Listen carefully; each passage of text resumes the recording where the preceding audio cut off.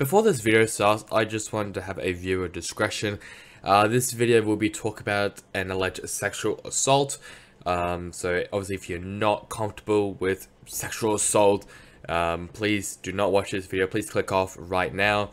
If you are interested in what these allegations are, continue watching this video. I hope you enjoy it. Hello everyone and welcome to today's video. Today, this video is going to be very serious, very action-packed, because I'm going to be talking about the allegations relating to Clawdia, who is a Valorant Game Changers player who plays for Complexity. These are obviously very serious allegations, and obviously we have to wait until Riot actually provides an update and announces a competitive ruling to see if it's actually true and what will happen to Clawdia. So, where did this all start? This all started with a Twitter account named Lolly. I still don't know how you say her name, so I apologize if I mispronounce her name. But basically, she made a tweet longer involving Clawdia, and this is what it says. Basically, a TLDR, on May 25th, they were all at Miami, you know, just partying, having fun, playing games and everything. But then, I think it was like in like the bedroom. It was Clawdia, I think her boyfriend, or maybe someone who Clawdia was close with, and Lolly herself.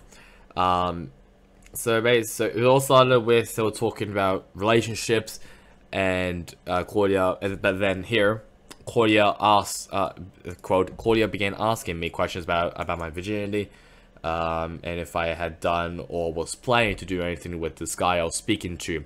I told her no, and she would tell me that it's better to lose it to a stranger than someone I was in love with, which is a very weird. Which she then raised a question and asked me to have a threesome. She did. She declined because obviously she wasn't very comfortable with it, which is completely alright. And then on the night, and then actually on the night, May 25th, she drank a little too much. Barely walked straight. Everything was blurry. And either, this is also according to her, either Clawdia let her into the room, or she was already laying on the room half asleep. But obviously, all of a sudden she felt her underwear actually being pulled off, and it's too late for her to respond to that. And she did say stop multiple times, but the guy just responded saying, well, by first putting her head down into the pillow and told her to take it. Clawdia was sitting beside her watching everything happen and didn't stop him once, nor did she stop, nor did she say anything. So she was just watching what was happening. Afterwards, and then afterwards she got a weird attachment, which basically meant a trauma bonding, which basically means if two people do something to you with trauma, you kind of feel like you need to be near them. That's like how, you know, people are. And obviously she didn't want to believe it because it felt disgusting. They used it against her when they were acting that way. And she also messaged her roommate about a pregnancy test 5 days later after it all happened. She also said, quote, then claimed I'll use it to trap the man who did this along with her. And then she said, at the very end, I hate that she took advantage of me when I told her no before. Ever since I felt so disgusting. I've lost sleep and feel like I can't eat since it happened. I even tried speaking with her for closure after what had happened. She just ignored me. For the imager, yes. It's just a text message between Clawdia and her roommate, which her name is Athena, which we find out. Basically saying here, when you get home and things calm down, are you able to ask Lori to take a pregnancy test, or even her brother, just to be, or even your brother. So I guess the guy is Athena's brother. I'm pretty sure. I don't know. Do you think if she was pregnant, she'll keep it to trap blank, which I think is Athena's brother. Then she says that they both hate her. Yes, but your brother would want her to take one too. He would not let her keep a baby. No job, no house, no nothing. Yeah, you're correct. he might be mad at you right now, but if you cared about her, he would not let her keep a baby, and then she would handle it. And then on Monday, Athena asks, "You want me to ask like right now?" And then she says, "You know what we did, right?" I don't know. Did you not tell him? I'm pretty sure I did, but I don't know. I was pretty wasted. And then just be safe, blah blah blah. Then they would talk about, oh, they never used protection. Well, they never did. They never used protection and all this other stuff. So I will leave a link to this and a tweet longer down in the description. Now, I think a couple hours later, Clawdia herself released her own statement, being a twit longer as well. This is a lot more lengthy, so I'm going to try and cut it up if I can.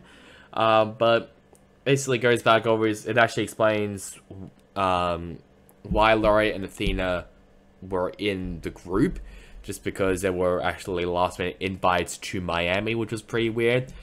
It doesn't mean anything, but I mean, at least we know like how they got there eventually, or how they got there in the first place. And then we cut straight back into it under the second paragraph. One night, the guy and I going to the bedroom to go lay down and relax. Everyone else is drinking, and then Laurie follows them into the room. Perfectly fine. A minute later, she sits down to talk to us. And then and the topic of relationships comes up, since she was talking to a guy and we were asking her how it was going.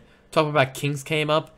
I don't know why she was talking about kinks, but apparently Lolly is she's into CNC, and apparently she wants a knife to be held to her throat, which is something they went into. Don't know why you would even mention this. It doesn't really. It doesn't. Okay, whatever. Either way, she wasn't stumbling her words or showing any signs of her drinking. She asked Laurie if she wants to join us sometime. She giggled and said maybe. Join us sometimes. You probably know what that means. I'm not even going to talk about that one, but you can use your own imagination what that means. We continue talking about our relationship still and how we're comfortable with each other and her. I asked her later and she said yes. I got up onto the bed and took her own pants off. And then the third paragraph, she basically talks about that she has trauma of sexual assault, and she's actually been, and she also got taken pictures of the at the ages of 9 to 12, and she's also gone to therapy. She blocked the person, blah blah blah blah. And then she said, why would I ever put that on someone that I took care of and talked to like a sister? And then we get back onto the situation. She's saying, in bed, I played with her I played with her carer and made sure she was comfortable the entire time. That was a code word that they used to for someone to stop. She asked her twice, and she didn't want to stop. She wanted to keep going. They shouted together afterwards, and she was excited and giddy, saying, I lost my virginity, now I could do it with blank, which obviously, for privacy reasons, not going to say the name. Next morning, she bragged it to all the to everyone in the group, and her roommate messages her, messages Clawdia, saying not to tell people because she didn't want Blake to find out, which she agreed to. And then she got actually upset because Laurie proceeds to cuddle the guy in front of her. But I don't know if they were dating. That I think they're probably actually like really close though. Which probably makes more sense. And then she said, then when after Clawdia confronted her, she said, I'm sorry, I would never do that. I would never do anything to hurt you. I love you. You're my best friend. Mostly she forgave her, which completely makes sense.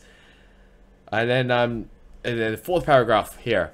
Obviously, I'll try to highlight my mouse everywhere so you can see, you know, where I'm up to.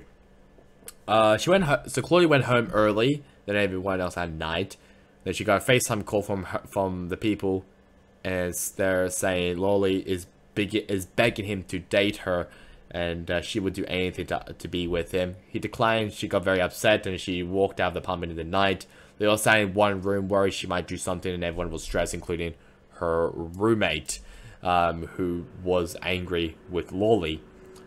And then we continue, and then that's just about the pregnancy message. and she explained it was just her just being safe. And then Athena, her roommate, so this is now what I think this is now what is it now? I think this is now the 5th paragraph, 6th paragraph. Basically, it is the 3rd paragraph below. Athena threatened to hit the guy with a car, because this came out of nowhere. Threatened to hit the guy with the car if she ever saw him again. And then she also got numerous messages and calls from them saying the police would be contacted. And a guy calls me saying he's standing from a neutral standpoint, and he's just a bystander, but then proceeds to text saying this is a law firm. They said they want to talk about our lawyer, said if they want to talk, they should talk to him, but they never did. But Clawdia didn't feel comfortable talking to them anyway after they threatened someone that she was close with him, that she was close with hitting them with a car. And then she goes to explain, I would never hurt someone I cared about and made amends with while she was flirting with my guy, trying to get him to break up with me. I want her to be happy and safe, and felt like I was closest to her at the time. And then she starts talking about the Dropbox that basically has the text messages and some therapist stuff as well. So if we have a look at the Dropbox, this message is about the law firm, and in this paragraph right here, where it says he's just a bystander, but then proceeds to text saying this is a law firm, which is interesting. And then this is her confronting Lolly for flirting, basically saying, stop that, it's my guy. And then she did later apologize for it. And then Lolly flirting with Claudia's guy messages after she left. I don't know, I think this is, yes, I think this is actually Clawdia. I'm pretty sure talking to Lolly, but I'm not too sure. And then it's her slapping, slapping. I don't know what the hell that means. So, oh yeah, here we were playing a drinking game, and Lolly just slapped me in the face out of nowhere, and I can barely hear out of my left ear. So I think this is Claudia's guy. I'm pretty sure, or like the guy that Claudia was like really close to, or probably is still really close to. So Lolly apparently slapped him, which is interesting. And this is like some private tweets from Lolly's private Twitter post or Twitter account, basically saying that like the King CNC and this for some reason, I don't know why that's there. And there's just all like basically CNC is just, isn't it like body limbs or something? I'm not too sure. And then she said, need someone to be obsessed with me. And then I think this is when she left the hotel.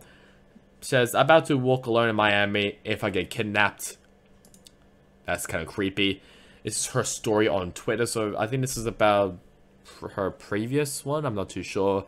This basically says, I'm sorry, I meant to put a TW and blurt out some super disgusting things. I never talked about my story as it was cruel to have my innocence taken away from me, but just wanted to say it's never the victim's fault and I did nothing wrong. I'm happier now and I've learned to trust.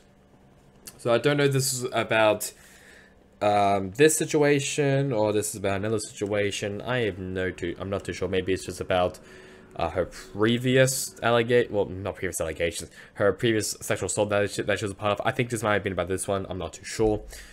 This one right here, and this is about the therapist. So this is basically saying, so this is confirming that she has gotten sexually assaulted between the ages of 8 to 12, which is freaking weird. I don't know how. And it says, and endorses guilt related to her grandmother's diagnosis, the use of antidepressants. Another one right here is another therapist message or something related to therapy. I don't really want to read that. And then this is another one. I think this is about her antibiotic. I think like her medications. I'm pretty sure. I think it's about her medications. Well, it did mention CBC, which I think she also mentions. Oh wait, this is BC. Whatever. I'm pretty sure this is about medications. I'm pretty sure that's why I'm reading this right now. But yeah, it's definitely, this is a very out there allegations from Lolly to Clawdia, who is obviously a pro player. So obviously we need to wait until Riot actually announces what's going to happen to Clawdia, but that is basically my best job to actually explain what is happening in this. If I didn't really explain it that well, I apologize. I will leave link to all these down in the description so you can read it for yourself, and you can also make your own judgment and conclusion because of it. So that's really about it for me. Hope you guys enjoyed it. Catch you guys all next time in the next one. Goodbye.